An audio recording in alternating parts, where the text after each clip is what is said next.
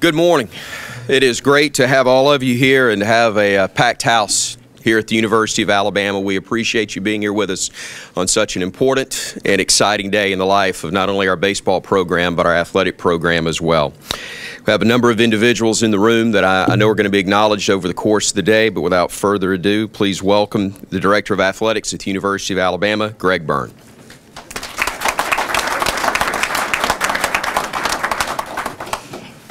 Good morning. How we doing? Good. Great day for the University of Alabama. I'm going to introduce a few folks and thank a few folks to get started.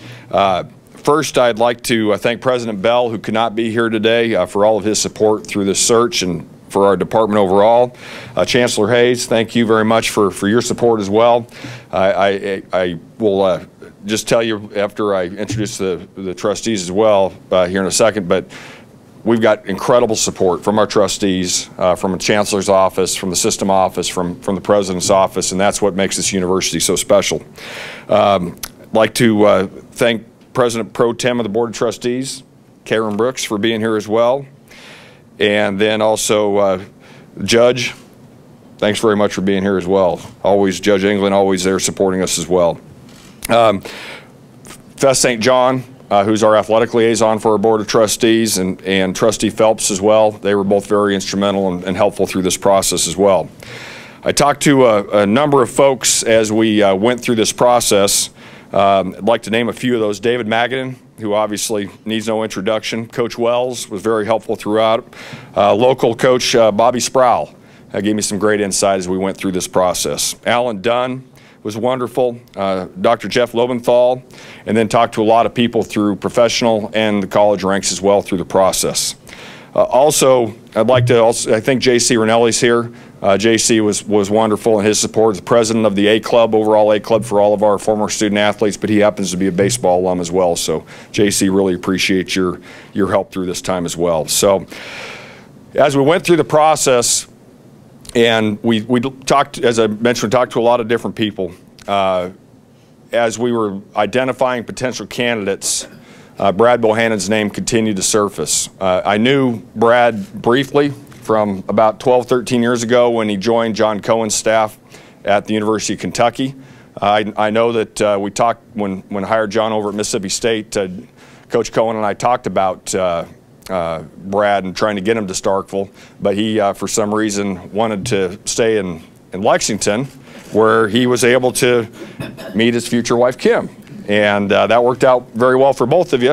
And obviously, we're thrilled to have Kim join us as well. And Kim's mom, Janet, took the time to be here as well. And I understand Brad's got some of his old college buds here, too. So I'm sure you get a chance to meet all of them as well. So we appreciate you making the trip. During the search as well, I also want to tell you that John Plott was helpful for us as well through it. And I just appreciate John for his help through the search as well. So when you're looking at college baseball coaches, one of the things I mentioned a week ago was I think the best coaches are smart, and Brad certainly fits that bill. Happens to have his MBA from Wake Forest. When he got done with his MBA, he actually went out to Intel in Portland, Oregon, and worked in finance for him, and shows you the academic accolades and the ability that he has. And so when you have those abilities, your ability to translate that to coaching and developing young men, communicating with young men and young women too, if you're on the female side of one of our teams, I think that's a strength. Coach Bohannon certainly fits that. So we sat down on Monday in our home in Tuscaloosa. Regina and I invited him in, and we surprised. I don't think Kim was expecting to have to come in and say hi, but we surprised her, and she did a great job as well. And what I thought it was going to be about an hour conversation, kind of me getting reintroduced to Brad and then talking a little bit about the program. And about 3.5 hours later, he left my house.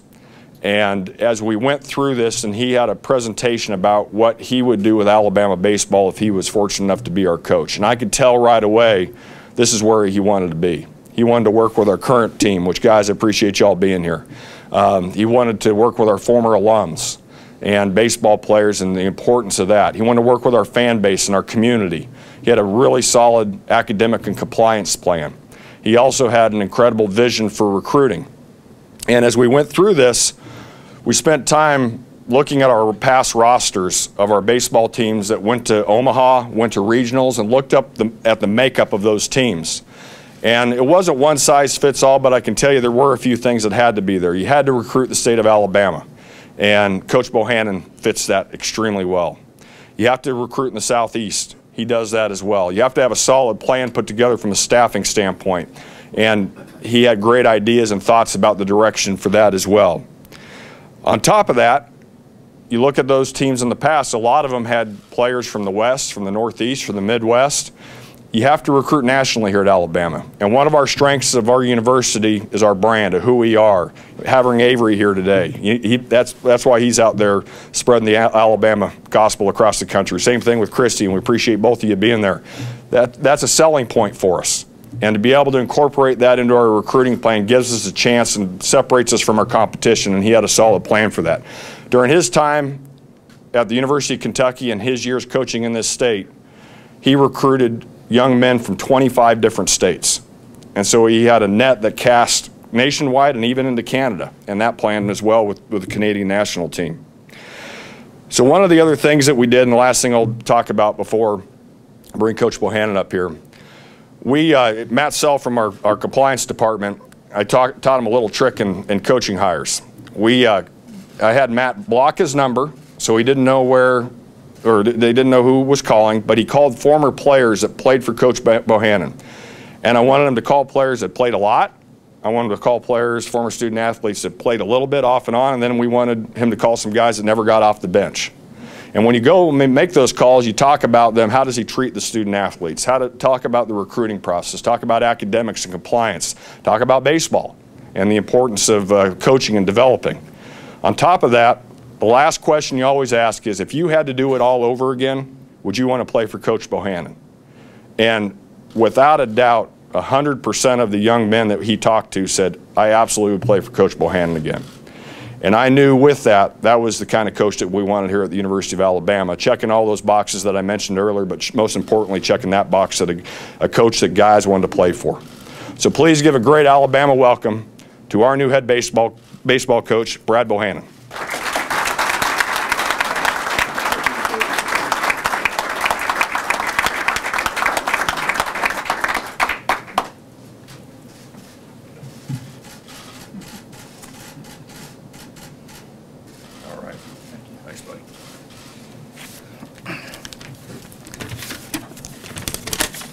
I have been waiting all weekend to get up here and say, roll tide, baby. Roll tide. You know, when you get into college coaching, it's a tough road. You know, it's so hard to get your first job. You move around like crazy. You live week to week. You're working baseball camps for peanuts. And when you're doing that, at times you question what you're doing. And you have these dreams to one day lead your own program and to coach in this league. And for that dream to come true for me today is just such a blessing. Thank you. There's so many people to thank, and I'll try to be brief, but first, Greg, President Bell, the Board of Trustees, Finest Gaston, everyone involved in the hiring process. I can't thank you enough for believing in me, giving me this opportunity, believing in my vision for the program. I have a recruiting background, and my biggest recruit by far is my wife, Kim.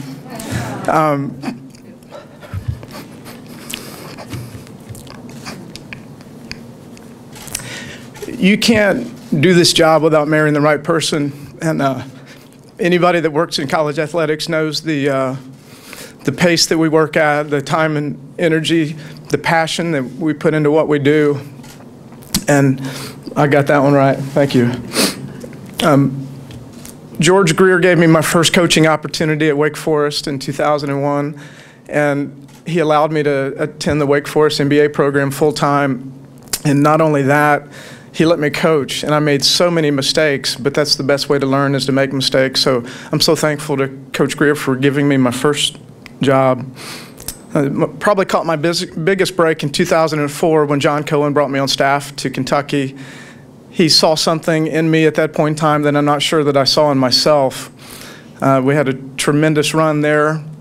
John has progressed from a hard-driving boss that made me uncomfortable and pushed me to my limits to a mentor and now a friend. And John, I love you and thank you for everything that you've done for me. I was with Gary Henderson for 12 years, and anybody that's involved in this league in any way, shape, or form, being in the SEC, those are like dog years. So 12 years is just an eternity. And Gary is one of the best baseball coaches in the game. I think going forward, you will see a larger Gary Henderson imprint in the way that I run the program and run practice than anybody I've been involved with. And I thank Gary for the opportunities and the influence he's had on me. The last 20 months I've been with Butch Thompson, and Butch is as fine of a man as there is in college athletics. And he's a brother. And probably the biggest thing I've taken from Butch is you can do this job and be a good person and love the kids. And, you know, deep down they want to be pushed, and you can do it and still love them. And I thank Butch for the opportunity at Auburn. I thank him for being such a close friend. There's two pro scouts among many that are great friends, but Sean Gibbs and Tim O'Neill are two of my best friends and have just had a tremendous impact on the way that I evaluate players. And I would not have had the recruiting success that I've had without their guidance and the knowledge I've taken from them over the years. And really, most of all, I'm just so thankful to all of my former players. I mean, everybody that I've ever recruited and coached. You know, in the 14 years I've been in the league, I've not gotten a hit. I've not made a pitch. You know, it's really all about the kids. They're the ones making the plays, and I'm just thankful to each and every one of them for buying into me and what I was selling at the time and for giving me everything they had while playing for me. I really think that anything can be achieved here at the University of Alabama. My goal going forward is to make Alabama the absolute best place to play college baseball in the country, and we have everything we need in place to make that happen.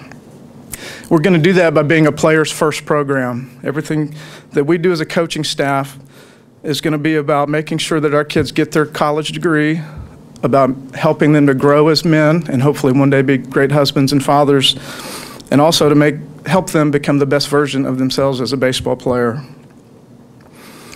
I can't wait to start recruiting. I can't wait to get kids on campus this week and show them our great place. And I can't wait to look them in the eye and look their parents in the eye and say, hey, if you come to Alabama, you can win an SEC championship because that's been done 14 times before. You can be a first-team All-American because we've had 15 of those.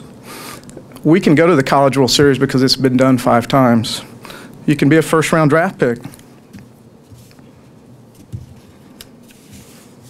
It's all been done here before. I mean, this is a program that has won 2,500 games. I mean, that's just unbelievable, and a big part of that are because of the great coaches that have been here before.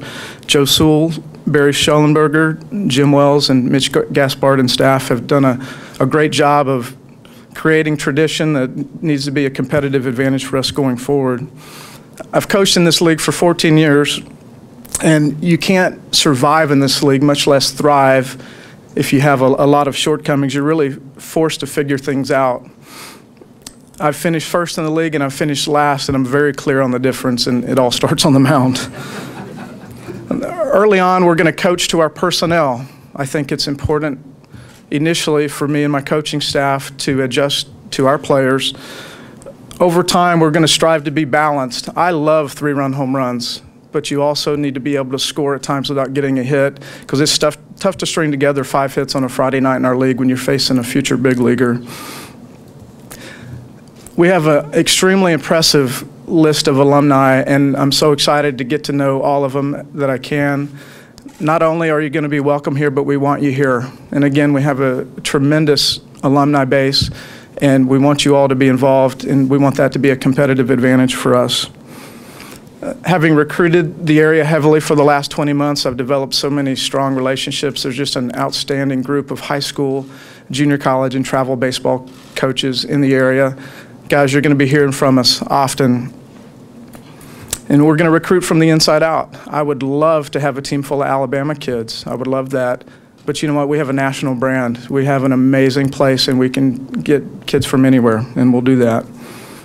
There's a lot of work to be done. We all know that, and there's no shortcuts. I don't have any magic dust, but I can't wait to roll my sleeves up and get to work. Again, thank you. I owe everyone involved just a tremendous amount of gratitude for providing me this opportunity. It's not something that I take lightly, and Roll Tide.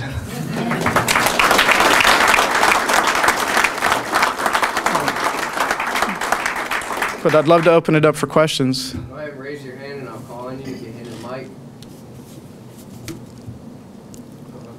Aaron first. We know you might have been busy this weekend. Was there?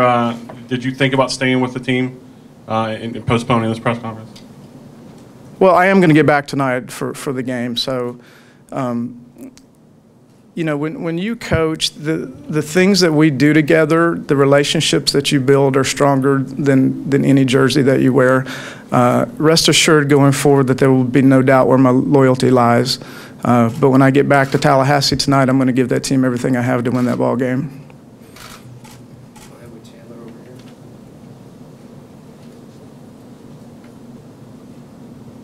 Brad, as far as the staff goes, have you made any decisions of who will be on your staff, and is it important for you to get somebody that has head coaching experience in the SEC on your staff?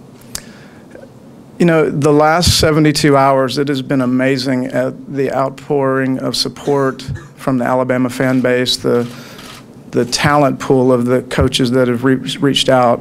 I think it's really important to get coaches that are really good at recruiting and really good at coaching. And at Alabama, you can get guys that are really good at both. I'll jump more into the staff stuff this next week and a half, and I can just assure you that we'll put together an all-star coaching staff. What was the timeline for when you were able to leave Tallahassee last night, get here, and what's the plan time-wise to get to leave here and get back? It's all been such a blur. We got off the field last night after midnight. I don't know what time I got here. It was late. And, you know, I haven't seen Kim in like 2 weeks, so it's not like I just walked in and went to sleep. We had so much to catch up on, and I was really excited. So it was a quick turnaround, and, you know, we're going to knock some stuff out today, and then, you know, I'll get back down there. But, yeah, I'm short on sleep, but not short on adrenaline. Greg was talking about, you know, your first career was obviously in Intel and finance. I guess your decision to decide to go into baseball, what was behind that, and why was it important to take that step? I think you weren't even making much as an intern with or a volunteer assistant with Cohen, right? Yeah, even though I'm book smart, my mom at that point in time was really questioning my decision making and mental capabilities. You know, I wanted to coach after I left Wake Forest, but it's just so competitive, you know. And you know, I grew up in a blue collar family, and I was had to support myself at that point in time, and I had student loans, and the math just wasn't working. You know, the student loans and the coaching opportunities that I could get at that point in time. So I kind of, you know, I did the corporate finance thing to kind of out of necessity, and I caught a huge break getting connected with Gary Henderson, who got me connected with John. And you know, so it was never that I doubted coaching. It's just, you know, life doesn't always go the way you plan it, and you just got to roll with it. Going back to Tony. What did you learn from this Alabama team during that 3-game series and earlier in the season? You know, that weekend, I thought the team really competed well for that particular weekend, and there's some good pieces. You know, when I was talking with the kids, you know, I think gosh, it felt like we played 70 innings in about a 36-hour period. So when you're dealing with college kids and then you're in this league, there's so many ups and downs, and it's all about when you catch teams. And, you know, if you see any team and see their best baseball, you have one opinion, and you catch them on a weekend where they played their worst, you have another. So, you know, there's some good pieces in place, and I thought the kids competed pretty well, and I'm excited to build on that. Back with Chandler again. Brad, if Auburn does win tonight, have you and Butch discussed what you'll do if they advance to a super regional? Well, I'm going to get through tonight, and let me say this. Jay Jacobs, Butch Thompson, Greg Byrne, everybody involved has just been amazing. So we'll get through the game tonight, and we'll sit down and visit with all of that, but I'm not ready to make a decision or announcement on that. Back with Chris. The presentation that you made, I'm going to guess that you've been thinking about being a head coach for quite a while. Can you tell us a little bit about what was involved with that and what you wanted to emphasize? Yeah, there was a lot, and I tried to touch on some of those in the speech that I gave, but at the core, it's all about recruiting at the highest level because good players make good coaches. You also have to coach at the highest level because everybody in the SEC can coach, and you have to have a tremendous team culture. And those are the three things that are going to be the basis of our program. And, you know, we want to be involved in the community, and we will be. We want to get our alumni involved. There's a lot that goes into having a successful championship level program, but at the core, we got to recruit, we got to coach, and we got to have a great team culture.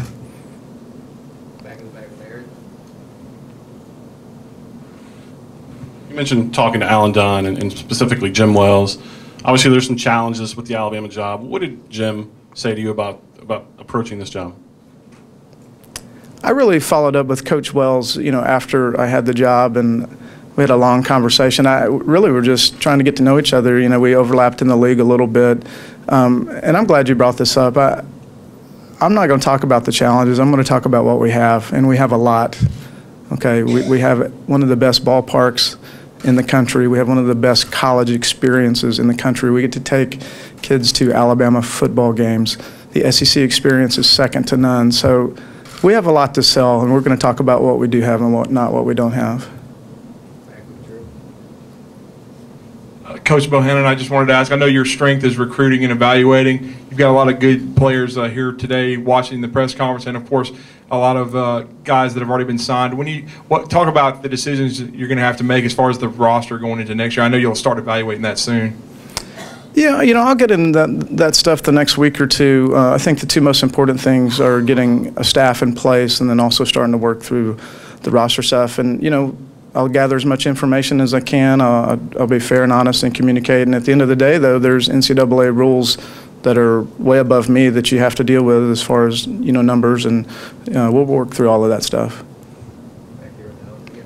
Greg talked about your recruiting prowess. You can obviously joke with your wife, but what makes you a good recruiter in your eyes? You know, I think you would probably have to ask the folks I've recruited to get the best answer. Again, I don't think it's a magic formula. I think you just have to work really hard, and you have to be a good listener, and you have to care. And, you know, at the end of the day, kids want to play for coaches who they think can help them develop as people and players, and people that they have a connection with. And if you really want to connect with people, you have to communicate and you have to work at it, whether it's your marriage or coaching or whatever aspect of life. So those are the things that I always try to focus on. I really do want to get to know the kids, because this job is all about getting the right people on the front end.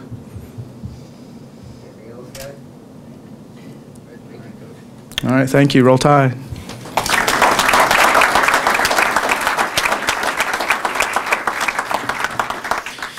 You may never have said Roll Tide before today, but you did it really well.